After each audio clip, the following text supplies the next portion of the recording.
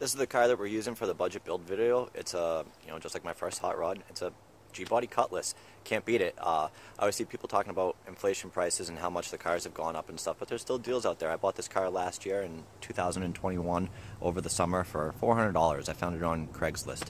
The car was really bad, but it's here now, and this is a great platform of cars to budget build. It's probably not your dream car. You're probably dreaming of a Corvette or a Camaro, a 240, a BMW, I have no idea, GTO. My dream car when I was in high school was a Chevelle, but I couldn't afford them, so I got one of these. There's a lot of platforms out there that can be built on, done a lot with on a tight budget. The G-bodies are my personal favorites, but a S10, if you want a Fox body, everyone says how expensive Fox bodies are. Maybe you don't need a Mustang. You can get a Thunderbird. I personally think the Thunderbirds are cooler than the Mustangs, and you can find those cheap. Any sort of older cars that are obscure, there's lots of deals out on them, and they need saving, and they can be bought for cheap and built for cheap. So I'm going to take what I've learned from the past and apply it to this car, but in a different way, more on a basis of getting the car out there and having fun with it.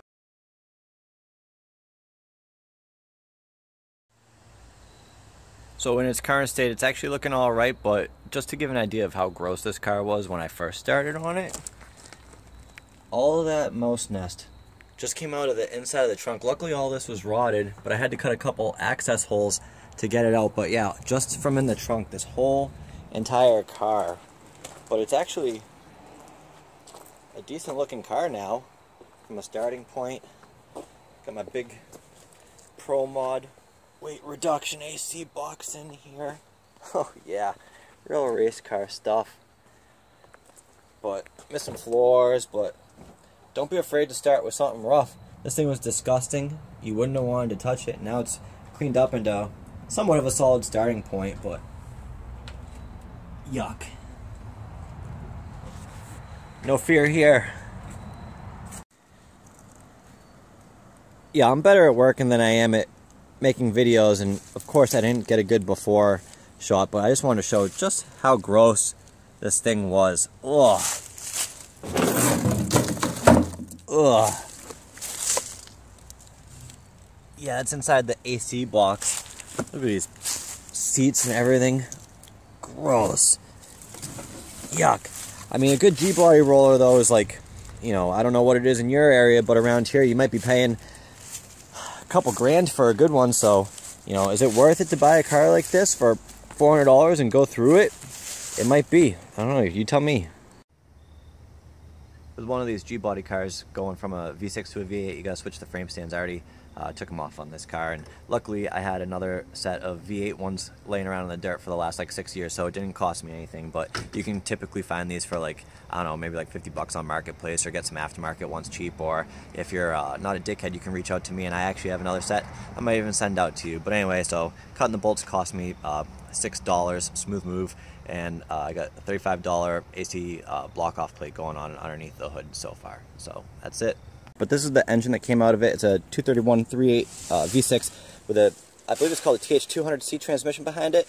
It's the same dimensionally as a Turbo 350. It's just electronically controlled. So that's what makes it so easy to adapt the V8 and Turbo 350 in place of this. You just have to move the mouse forward like I showed you. This was a non-running motor. It cranked over and stuff, but it had been sitting for a long time, and you can just see how bad the mice were into this whole car. They were all over the motor, the trans. I think it was just disgusting, but that's how we ended up with this for so cheap. This 400 that's going into it, it's not a powerhouse, but it's a huge improvement over this thing, that's for sure. This is the motor and trans that's going in the car. It's a 400 small block Chevy with a Turbo 350 hooked behind it. Now you're going to say, damn dude, how'd you do that so cheap? Well, as you can see, this transmission had some issues. Good thing I'm a welder, and I fixed that up. The guy took it out, he saw the crack, he upgraded to a Turbo 400, whatever. It's been sitting in my backyard for a couple of years. I honestly don't even know if the thing's good, but the tranny that came off of this motor leaks like you wouldn't believe. The motor runs well, it's weak, but whatever, it'll get this thing moving around in my yard. And how I got this was I did a little bit of a labor trade with a friend. You know, same thing as this. This was also a part of a labor trade, and I ended up with this setup for no money. Now that deal's not always going to be there, but there's other ways of getting cheap drivetrains. Parts cars is one of the best ways of doing it. I've ended up with free engines, transmissions. I've even, you know, profited and ended up with drivetrains, depending on, you know, how the deal works out or whatever. So a traditional small block Chevy like this, you could get a van, you know, a Tahoe, a pickup truck, a square body, part the thing out, get your money back, and end up with a free drivetrain to get you going, make some V8 sounds. Well, hey, the motor's in the car, and I'm wearing a different shitty shirt. I spent all day yesterday trying to get this thing in here. This motor came out of a first-gen F-body, which has a different style upper motor mount, so those didn't work. I went digging around in the backyard trying to find another set of upper mounts, but which I found. I thought I was going to be lucky, but they came off of a truck, which has different spacing. So I went out reaching out, and my buddy got me for, these are the truck ones, but he got me for a set of the right ones for 25 bucks. And he also got me another 50 for front sway bar and steering box out of a Monte Carlo SS. It's a bigger bar and a faster steering box because we're going to make a race car out of this thing. Thanks for the good deals, Joe. So 75 there total, and I had to spend $8 on bolts today on the transmission cross member. So, but it's in there. Cool, we got a Chevy V8 and our Oldsmobile. Nice. Out here plugging away on this thing.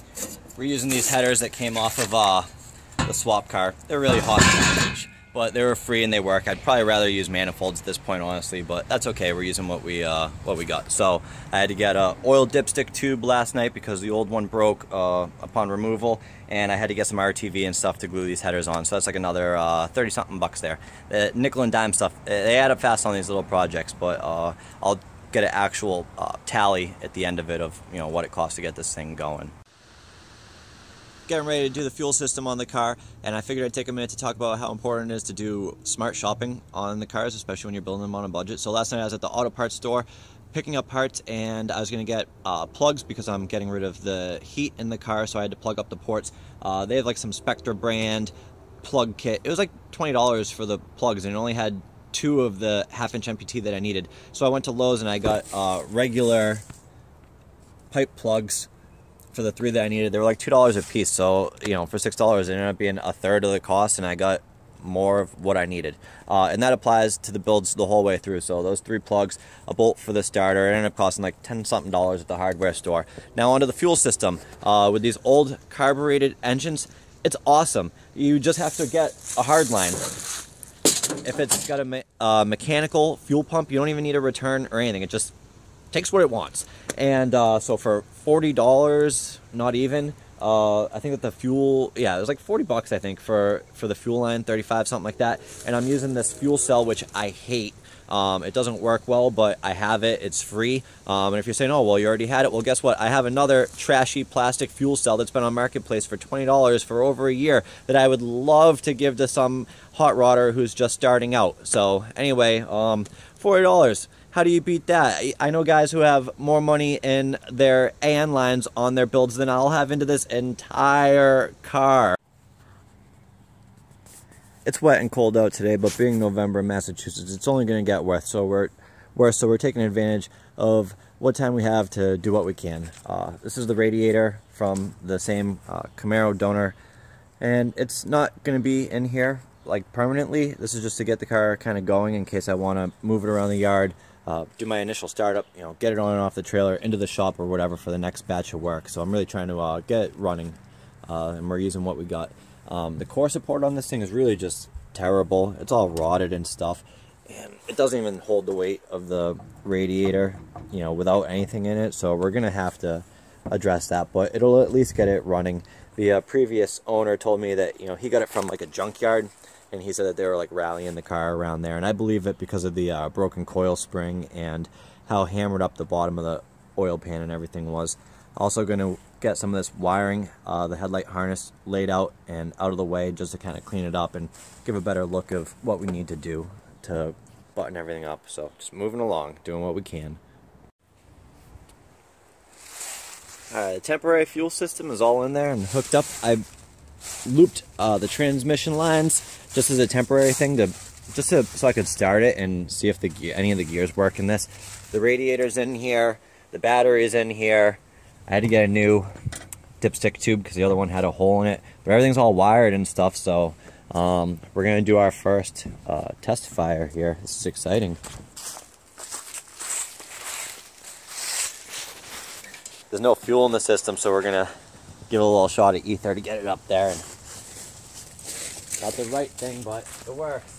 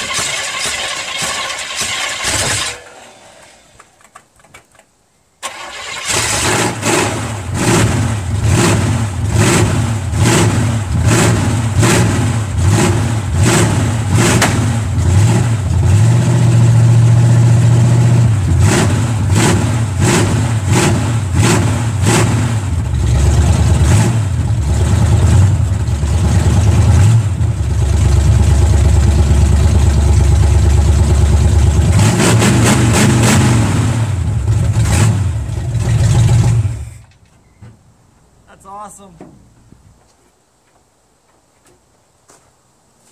Wow.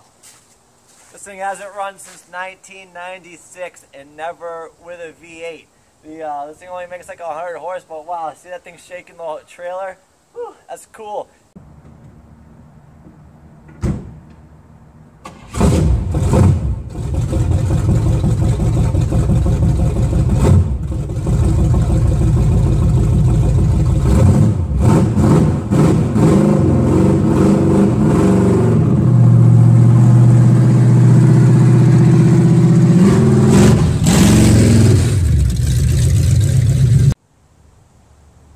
Hey, it drove, and it drove onto the trailer. That's awesome.